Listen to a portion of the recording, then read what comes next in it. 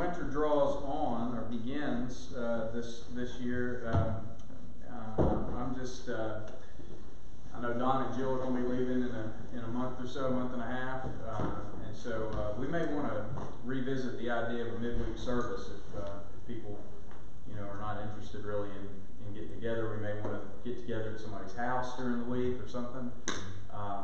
But it seems like every winter we kind of drop off, and it's hard to get people out in the cold.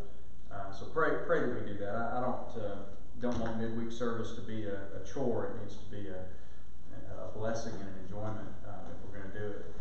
And so just be praying for that. All right. So what we're going to do tonight, though, guys, is Sunday we're going to conclude the series on Matthew, and we started that 2 years ago, and I'm pretty excited about it because we get to talk about the Great Commission. But what I wanted to do is go back sort of to the genealogy tonight of Matthew and revisit where we started a couple of years ago. And so with that in mind, I've actually got the bulletin from a few years ago if anybody wants to follow along. And you want to take one and pass it back if anybody wants one of those. And so what you have to understand about Matthew's gospel, well, there's a lot to look at. So before we get started, let's go ahead and pray. Father in heaven, we pray now that as we open your holy word, that you bless us. We desire, oh God, to be your disciples, to be just as Jesus calls us to be. And so, Lord, we thank you for the rich food of your word and how good it is. We enjoy it throughout the day, throughout the week, but how good it is to come together to study your word together and to delight in your promises. And I pray, Lord, that you would help us to be in awe tonight of what you've done. We ask it in Jesus' name. Amen. Okay, so a couple of notes as you can see there in your bulletin. This book was written by Matthew. Obviously, should be obvious. It's not obvious to many so-called liberal scholars, but this book is well attested in ancient Christian literature. It was written by Matthew probably in the 50s or early 60s of the first century. The earliest Christian literature demonstrates that all Christians were well acquainted with Matthew's gospel. So you can find in the Epistle of Clement of Rome, which was written in 96 AD. The Epistle of Clement was written to the Corinthian church, and he mentions Matthew's gospel. He quotes from it. The letters of Polycarp and Ignatius quote from it in the 100s. The Didache is I put it at 110. Some will say that it goes back all the way to around the year 80. If you've never read the Didache, it's pretty interesting to read. It's got our first description of Christian baptism, by the way, outside of the New Testament, and it allows for all the modes that we practice as Presbyterians: immersion, sprinkling, or pouring, which is pretty interesting to have such an ancient testament to the mode of baptism. But anyway, that's another story. Fragments of Papias, who's a disciple of John. And interestingly, John's gospel quotes from Matthew. So by the time John gets to writing his gospel in the late part of the first century, in the 80s or early 90s, the Christian communities were so familiar with Matthew's gospel that when John writes, he assumes that Christians know Matthew, that Christians are well acquainted with the gospel of Matthew. And you can see this in the way John writes. He will summarize entire events, entire series of events, like the ministry of John the Baptist, in just a few verses, as opposed to the evangelist, and especially to Matthew. And he actually quotes from Matthew's gospel in John 1:15. So this is one of multiple reasons why, if you've ever wondered when the canon was arranged, why Matthew is placed first. And it's not only because of this, but also because of the genealogy we're going to look at today. Now, I always thought the genealogy was kind of boring growing up. I don't know if you've been there or not.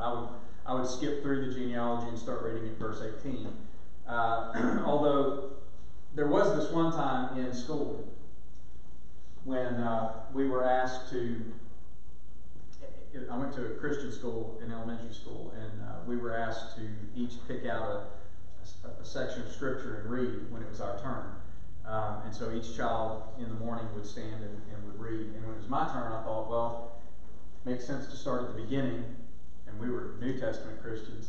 So I started with Matthew and read the genealogy. And so I was like in 3rd grade, struggling to read the words, to read the names. And the teacher, when I was done, was very upset at me for choosing this passage of scripture and told me it had absolutely no value, no relevance, no import, and why would I choose a text like that? And she was absolutely wrong. And I didn't know why she was wrong. I felt really embarrassed, but she was absolutely wrong because the genealogy is hugely important. So let's read the genealogy, and then we'll see why it's so important. So this is what it says. And this is how Matthew starts his gospel. The book of the genealogy of Jesus Christ, the son of David, the son of Abraham. Abraham was the father of Isaac, and Isaac the father of Jacob, and Jacob the father of Judah and his brothers.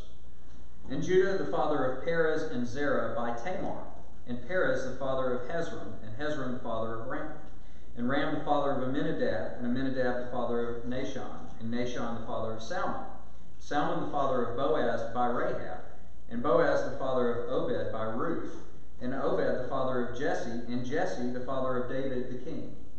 And David was the father of Solomon by the wife of Uriah, and Solomon the father of Rehoboam, and Rehoboam the father of Abijah, and Abijah the father of Asaph, Asaph the father of Jehoshaphat, and Jehoshaphat the father of Joram, and Joram the father of Uzziah, and Uzziah the father of Jotham, and Jotham the father of Ahaz, and Ahaz the father of Hezekiah, Hezekiah the father of Manasseh, and Manasseh the father of Amos, and Amos the father of Josiah, Josiah the father of Jeconiah and his brothers at the time of the deportation to Babylon.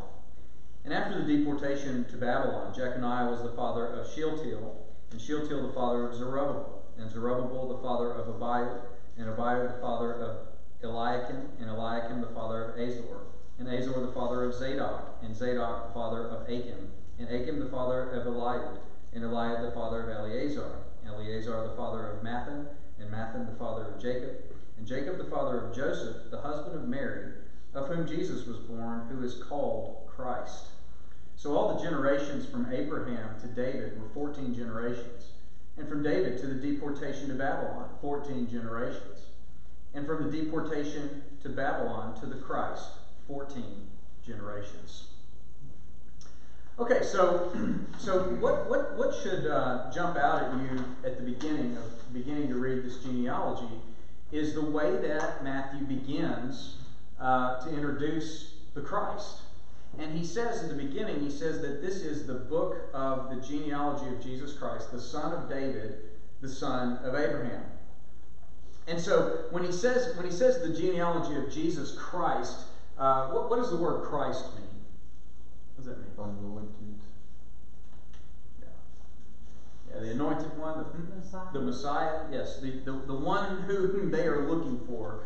So he is. So Jesus is identified right off the bat as the Christ. So he doesn't beat around the bush, does he? He just jumps right to it, and he says, "This is the one that I'm talking about, Jesus the Christ." But then he says, "The son of David, the son of Abraham," and so when he says the son of Abraham, that's a theological term, and it would ring a bell in the mind of the Jewish audience that Matthew's writing to. And where it would take them was back to the covenant promise that God made with Abraham at the very beginning. So let's go there. Let's turn back to Genesis 12, verses 1 through 3. And I'll be talking about this or preaching about this on Sunday in part, but I won't have as much time to sort of dwell on it as I do now. So if you go back to Genesis 12, 1 through 3, and Walt, I'll ask you, we read that passage. And let me say, before he does this, before he reads, what's just happened? What happens in Genesis 11? Anybody know? Genesis 1 through 11 cover thousands of years of history. But in Genesis 11, Adeline, you remember what happened?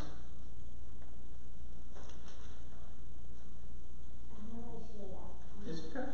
Tower of Babel. The Tower of Babel. Yeah, and what happens at Babel? They get dispersed. Yeah, all the nations get dispersed. They're dispersed because of why? Because of the Tower of Babel. The Tower of Babel. But what's God do to disperse them? Language.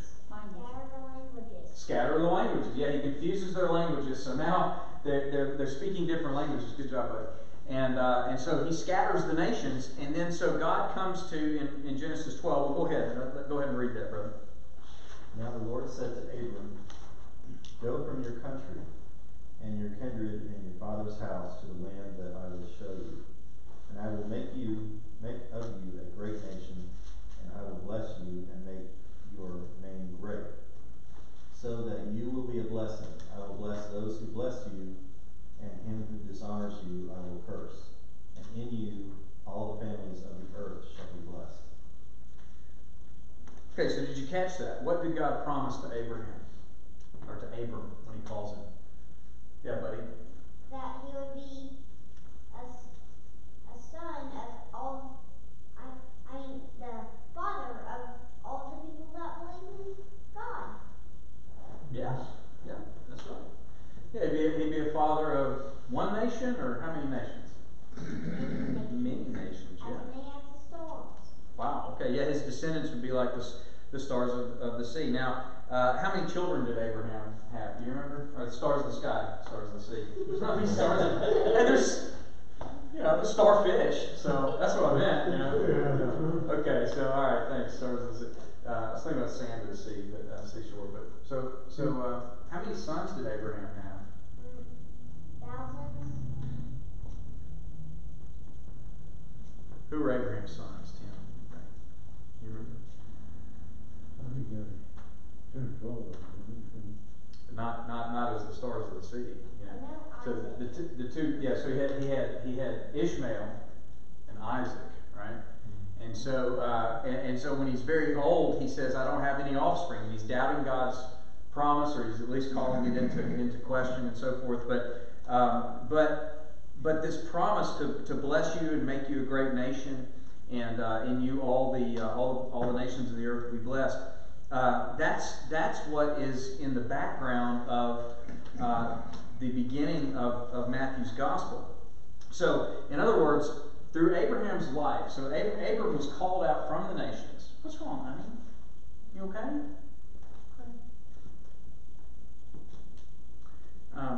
So Abram was called out from one of these nations that's scattered, and God says to him, He chooses him and He calls him, and He says, "I'm going to bless you and make your name great." And so by the time Abram dies, as we'll look at Sunday, he has flocks and herds, and he's a great man, bless you, and he's very powerful. Y'all are making me sad. Can we pause it? Don't pause it. I don't know what y'all are upset about, but it's going to be okay. Okay, it's going to be okay. Y'all are tired, but it's going to be all right. All right, I love y'all. Okay? All right, we've had a rough day. So the point is that God makes Abram a great man, and He blesses him. And then throughout the Old Testament, God fulfills the second part of that promise, the national promise, which is to make him a great nation. And He does, and He blesses him. So Abraham, Isaac, Jacob, they become Jacob's sons, and then they go to Egypt, and they become a great nation. So by the time, but still, this third part of the promise of all the nations of the earth will be blessed is not fulfilled in the Old Testament. Now, there are times in the Old Testament when Gentiles come to believe the gospel and come into the kingdom of Israel, or into the nation of Israel, or they join with the people of Israel. We looked at this recently in family devotions. Do y'all remember? Ava, do you remember? Who when they go into the promised land? Moses didn't go. Do you remember what happens? There's a group of people and they show up with the moldy bread. Do you remember that? Yeah. Well, anyway, so God so the people will make covenants with, and they make them their servants, but they end up receiving the blessing of being part of in community with the people of God. And then there's people like Ruth and Rahab and and others that join. The Queen of Sheba is blessed when she encounters Solomon's wisdom. But it's still very focused on the nation of Israel. It's very, if you're going to be part of God's people, you have to come into the nation of Israel. You have, if you're a male, you have to be circumcised. And then the law in Leviticus 16, it says that there's one law for the native born and for the foreigner. So the one who was born in the land, once the one who's born in the land is a Jew. The one who comes in and is circumcised and professes faith in the true God is also now part of the Jewish people. So you could be part of the blessing of Abraham by coming into the nation, but still this blessing of in you and in your offspring all the nations of the earth will be blessed. That didn't happen in the Old Testament, and so when does that start to take place? With Christ. And Me? oh, I'm sorry. Go ahead. With Christ. When Christ came in, he made it very obvious if you read the gospel that he draws them in, the centurion and others.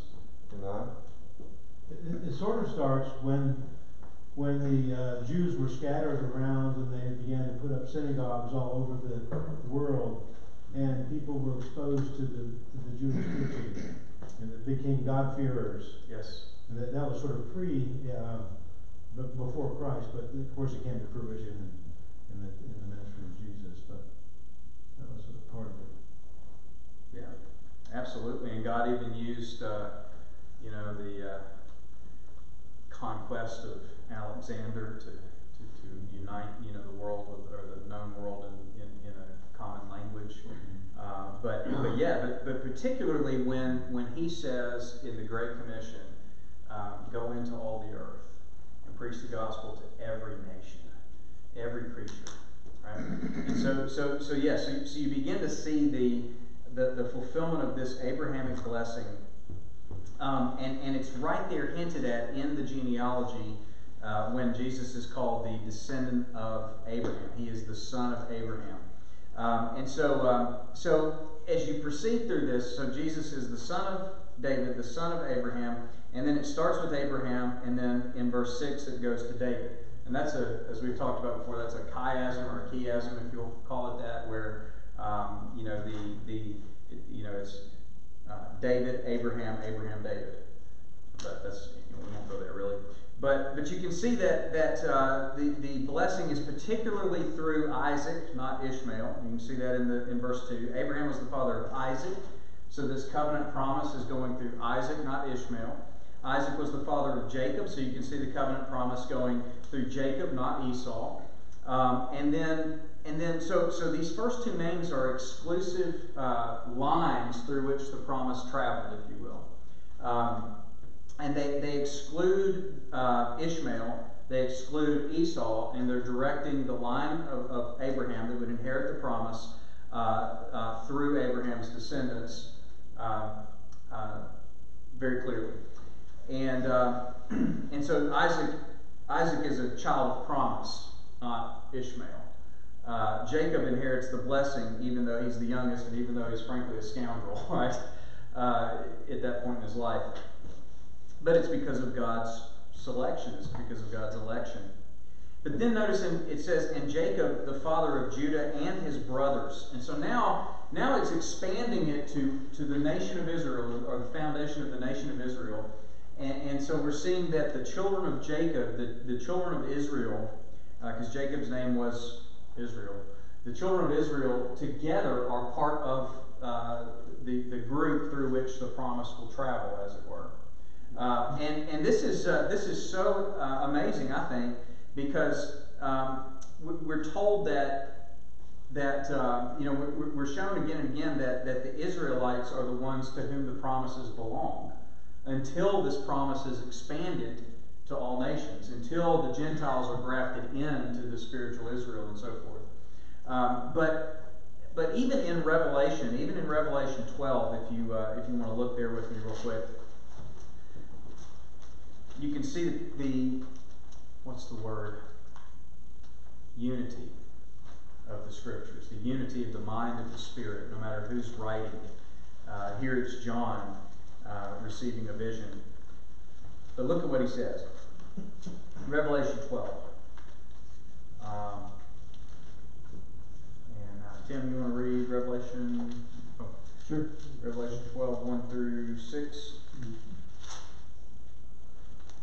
And a great sign appeared in heaven, a woman clothed with the sun, and the moon under her feet, and on her head was a crown of 12 stars. And she was with child, and she cried out, being in labor and in pain to give birth. And another sign appeared in heaven, and behold, a great red dragon, having 7 heads and 10 horns, and on his head were 7 diadems. And his tail swept away 1/3 of the stars of heaven, and threw them to the earth. And the dragon stood before the woman who was about to give birth, so that when she gave birth he might devour her child. And she gave birth to a son, a male child, who is to rule all the nations with a rod of iron. And her child was caught up to God and to his throne. And the woman fled into the wilderness, where she had a place prepared by God, so that there she might be nourished for 1,260 days. Okay, thank you. So, who's the dragon? Let's start there. Who's the dragon? Satan. Okay. Who's the child? Christ. And how do we know that it's Christ? His ruler. He is given to rule the nations with a rod of iron. Yes. Which is a fulfillment of Old Testament prophecies that use that same language of he will rule all nations with a rod of iron.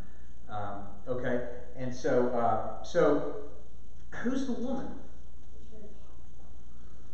Israel. Yeah, both are right. Israel, Adeline said the church. Both are right.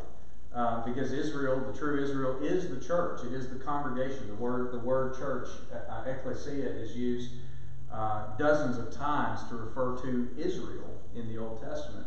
But yes, so this is, now nobody said Mary, interestingly. Nobody said Mary is the woman.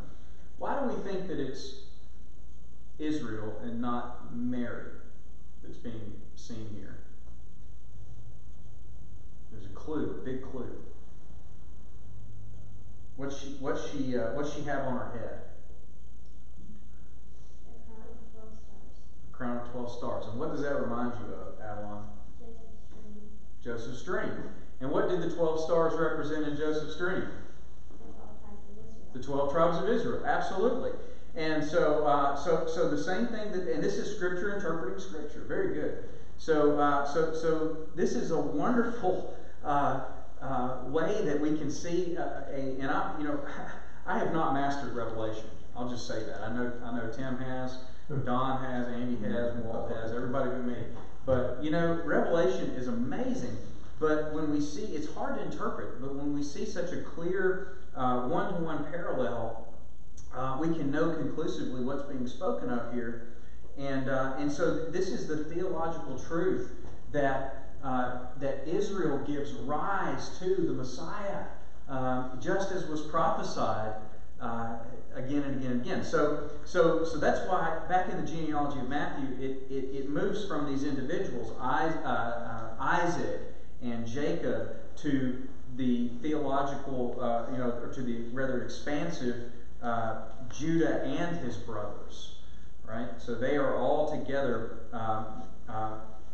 those who will produce the Messiah in a way. And then it moves back, notice, to the individual line, Judah, Perez, Zerah by Tamar, and so forth. So does that make sense? So and then I'll get to you. Yes. So does that make sense? So it's individual, and then it's the nation of Israel, and then it traces the line back through the individuals. It's very perfect. It's just perfect. Yeah. Well. So if the woman is Israel in this, as it's interpreted Israel, in verse 6 it says, the woman, who would be Israel, fled into the wilderness, where she has a place prepared by God, in which she is to be nourished for 1260 days. Does that seem to indicate that Israel as a ethnic Israel is going into a wilderness or hiding or someplace prepared by God for 1260 days, at which time after the 1260 days there's going to be something different? I don't know. So, it's been a while since I've studied that part of the prophecy. Does anybody have an answer they want to bring up? There's several. I mean, It sounds like the flight of Joseph and Mary to the desert, doesn't it? Mm-hmm. It sounds like their flight to Egypt. It could be Mary's representing Israel at that point. You know what I mean? Mary is part of Israel. I mean, she and Joseph are Jewish people, and it could be that it sort of shifts a little bit on that verse. I really haven't. Yep. That crossed my mind. No, that's right. Yeah. And the dragon certainly is working through Herod to try to devour the male child, try to kill him before he can begin his ministry. Okay, so yes, so moving on here to the rest of the genealogy. But yeah, Revelation. That's one of the things that makes Revelation so difficult to interpret, is because it's like the symbols, the apocalyptic symbols, blend and shift, and can be difficult. So okay, all right, So you can see again the theological perfection of going from individual to the nation, and then back tracing the line from then on out through the individuals that were direct ancestors of Christ. Okay, the next thing that I want to look at is in verse 3, and this is where it gets really interesting. It's all interesting, but this is where it gets redemptive, I guess you could say. Because look at the language that Matthew uses. Now, he says, and Judah, the father of Perez and Zerah by Tamar. Now, he didn't need to say that. He didn't need to bring up Tamar. There are many times when he just says, so-and-so, the father of so-and-so, right? And he just traces the line. But for some reason, he brings out Tamar. So, who was Tamar?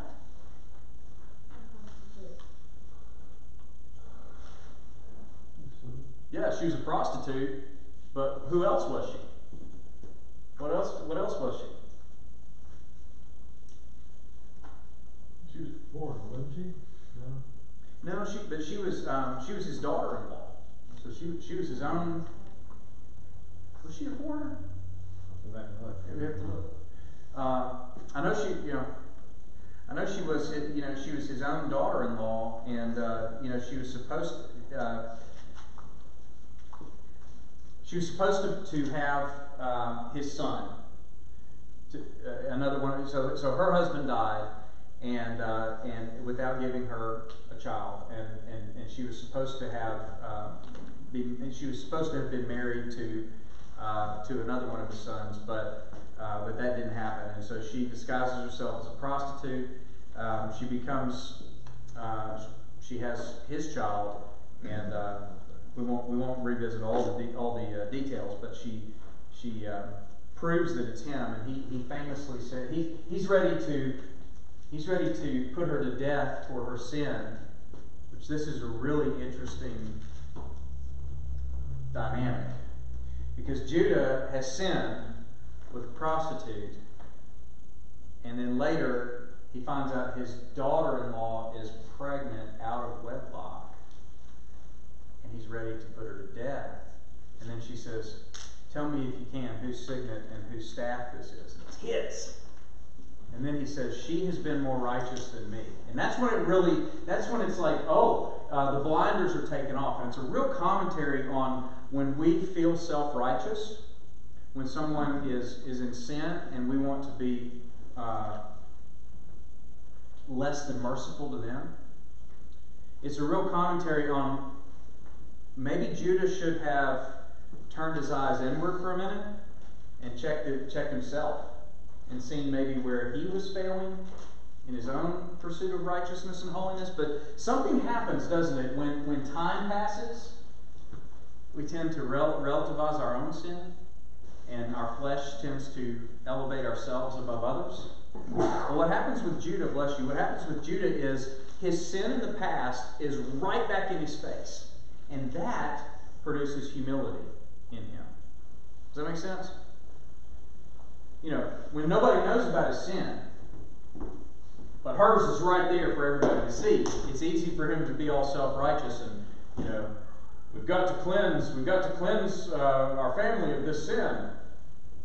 But when he comes out, then now he wants to be merciful. So it's real interesting because, you know, in the same manner that we judge, we will be judged, is what I'm saying. So we should always be merciful and gracious. Doesn't mean that we lower the bar. It doesn't mean that we wink at sin, whether it's our own or someone else's. But it does mean that we temper it with grace. Okay. All right. But the point is here that this is not this is something that Matthew will do again and again throughout the genealogy. And we're going to look at several examples here.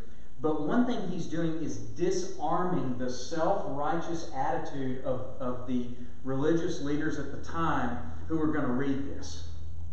And he's pointing out the fact that, you guys don't like the sinners and the prostitutes coming to hear Jesus, but your boy Judah did this. You know, Judah.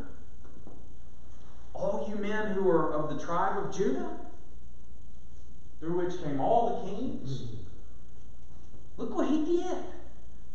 And you celebrate the fact that you're from Judah. He does the same with Solomon there. Yes, he does. Yes, he does. and so these are very intentional inclusions in the genealogy. If Matthew had wanted to just rattle off a boring, so-and-so begot so-and-so, he wouldn't have included these details. But when he does it, he's bringing up the embarrassing parts of Israelite history, isn't he? And so Judah, the father of Perez and Zerah by Tamar, and Perez the father of Hezron, and Hezron the father of Ram, Ram the father of Amminadab. We're all fine here. Amminadab the father of Nahshon, Nahshon the father of Salmon, and Salmon the father of Boaz by Rahab. Who was Rahab?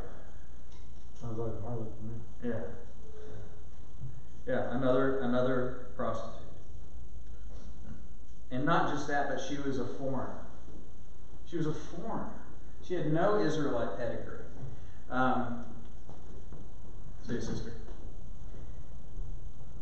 And so what is she doing in the line of the kings? Because see, before you get to Christ, you've got to get through David the king, and you've got to get to major figures in Israelite history, and so all this Jewish pride is being really dismantled by this genealogy.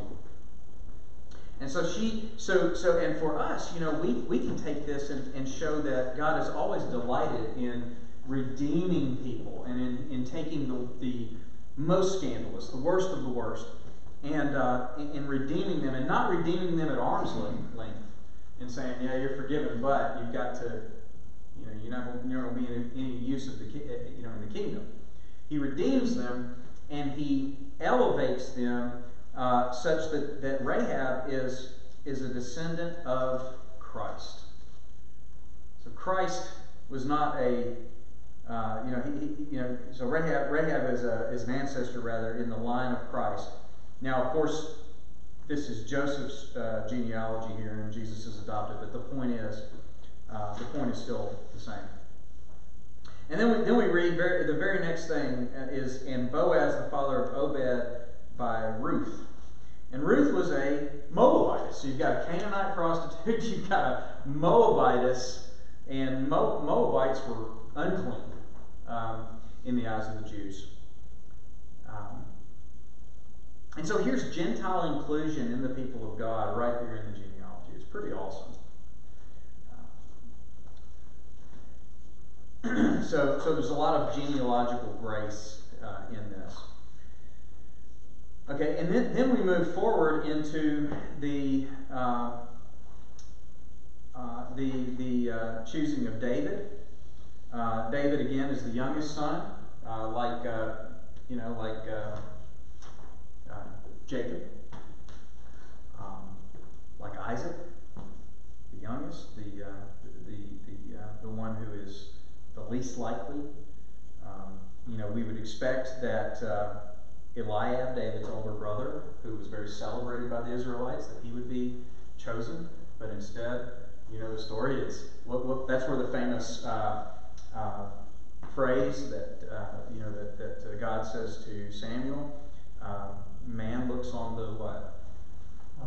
Outward appearance, and God sees the heart." And so that's talking about, don't look at his outward form, don't look at his height and his stature and his strength. Look at the one as God looks. Look at David. And so David was, as we know, a man after God's own heart, and he's chosen, and so we're good there. Jesse, the father of David the king, and so now the Israelites who are reading this are probably thinking, okay, good, we're through that choppy part of our history. But then, David was the father of Solomon by the wife of Uriah. He doesn't even say Bathsheba. He says the wife of Uriah. So you can see what Matthew's doing here. We talk about the Messiah being the son of David, but my goodness, look at what he's doing here. So he's pointing out that even though she was a queen, even though Bathsheba was the queen, she was legitimately the wife of Uriah. And so how did she become, how did the wife of Uriah end up in the genealogy of Jesus?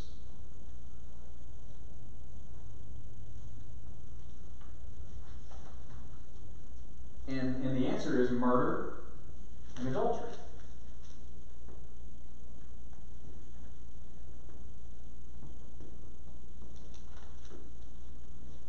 So these details are specifically and intentionally laid out there to do several things. To disarm the self-righteousness of the Jews, but also to point out that there's redemption, and there's forgiveness, and there's grace, and there's healing, and there's usefulness for people who we might be inclined to just cast off and dismiss.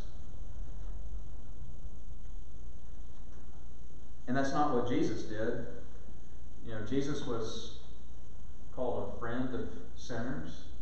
He was, think about how Luke 15 starts. He's Pharisees are grumbling because why? Anybody remember? Because he receives tax collectors and prostitutes, eats with them. And that's where he tells that story, that parable that's in 3 parts, the lost sheep, the lost coin, and the prodigal son, or the 2 sons. And the older son, at the end of the parable, is doing what they're doing, isn't he? He's standing aloof, and he's saying, I will not go in and eat with that punk, because he squandered he sinned. He's a sinner, and I'm not going to eat with him. I will not have anything to do with him, because look what he did. He squandered your property, Father, by riotous living. And what he's doing there is he is elevating himself above the Father, and it is the most reprehensible part of the parable. It's worse than when the younger son was was squandering the money. It's more offensive than when he was living in riotous sin, because he's doing it and claiming the name of the Father. Does that make sense? So self-righteousness is something that is, the legs are knocked out from under it again and again in the Scriptures, and rightly so, because that's the tendency of our flesh. If Satan can't tempt us to sin blatantly, he will tempt us to say, what? I thank you, God, that I am not like other men. Right? Or even like this tax collector. Right? But don't we celebrate the fact that we receive the grace of God? God had mercy on us. And shouldn't we celebrate that when it comes to others? They too can receive the grace. Isn't that the gospel? That David did this horrendous thing, and yes, there was a punishment, but he was still a man after God's own heart. There was still redemption, there was still forgiveness, and he was still an ancestor of Christ. So you can see right at the beginning, Matthew just goes straight for the jugular, even in the genealogy. It's not boring at all. It's rich with the gospel of grace to the chief of sinners, as it were. So this all has the background, and I'm going to probably end a few minutes early tonight. I started coughing like crazy about 6:30 or about 6 o'clock tonight, and called Nicholas and asked him to pray for me, and he did. So I'm not coughing right now, so that's awesome. But all this has the background of Jacob, the father of Joseph, the husband of Mary, of whom Jesus was born, who is called the Christ. And what was the problem? What was the problem with taking Mary as his wife? It wouldn't look very good, would it? She was already pregnant. She was already pregnant. Probably didn't look very good for David to take Bathsheba as his wife either.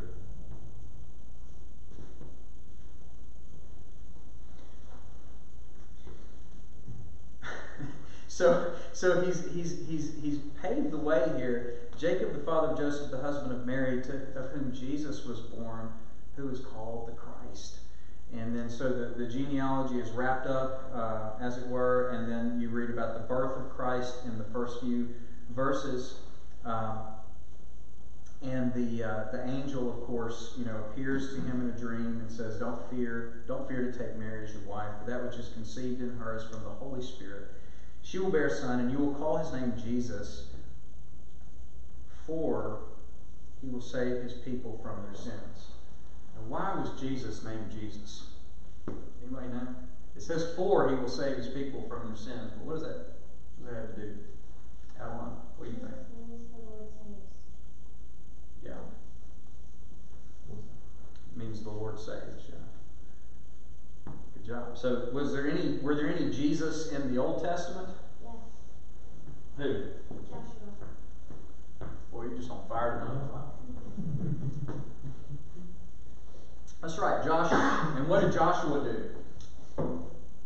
If you could just wrap it up, just in a snippet. Somebody besides my star pupil back here. What did Joshua do? Took the battle of Jericho. He did the battle of Jericho. That's right. The walls came tumbling. They conquered the land. They inhabited the land. They inhabited the promised land. Yes. Yeah. Joshua took them into the promised land, and the land had rest, and they rested. Is there any spiritual parallel to that we can think about when it comes to Christ? Oh, yeah. He takes us from what? From the darkness of this world, from the turmoil that we experience because of sin and rebellion to God, and he takes us ultimately into the Jerusalem above. He makes us citizens of the Jerusalem above. He takes us into the real promised land. He makes us citizens of the heavenly country. We read this sort of thing in Hebrews where it says they had here we have no lasting country, right? If they had they would not have looked for another day. Speaking of the true rest that is found in Jesus, and there may also be another connection when it comes to this name, but it's certainly on the on the heels of the Old Testament Jesus or Joshua. He will save his people from their sins. So then the rest of the Gospels and the epistles answer this question: who are his people? Who are the people of Jesus? And we don't have time to go into that tonight, except to say that Father Abraham had many sons. Right? and I am one of them, and so are you. What does that mean? Those who are of faith are the children of Abraham. Jesus will say things like in John chapter, do you have your hand up, Jill? No, okay. Jesus will say things like in John chapter 8, to the Pharisees, they'll say, we are God's children. We're God's children. And Jesus will say, no, if you were God's children, you would love me. If you were Abraham's children, you would do the works of Abraham. You are whose children? The devil's children. So he really knocks the legs out from under the idea that literal descent from a patriarch or from a person means that you're God's children. John does that in the prologue of John. The children were born not of the will of the flesh, nor of the will of man, but of God. But the genealogy does this because if it was about natural descent, who else would be in line for the promise? Well, Ishmael would be, Esau would be, any number of others would be. But it's by faith that the promise comes to fruition. Yes, sir? I was just going to say, and from the things that you said, several of the people that are in there would be included. That's right. And so this question of, my sheep hear my voice, I give them eternal life. Those who are called, not of the Jew, but also of the Gentile. No one is a Jew who is one outwardly, but a Jew is one inwardly, right? All this is in kernel form, as it were, in the genealogy and in the gospel. Jesus saving his people from their sins. And what does he say in the Great Commission? He says before he says go into all the world, what's the slipping into some sermon material? What's the rationale? What's the basis for the Great Commission? Anybody know? All authority.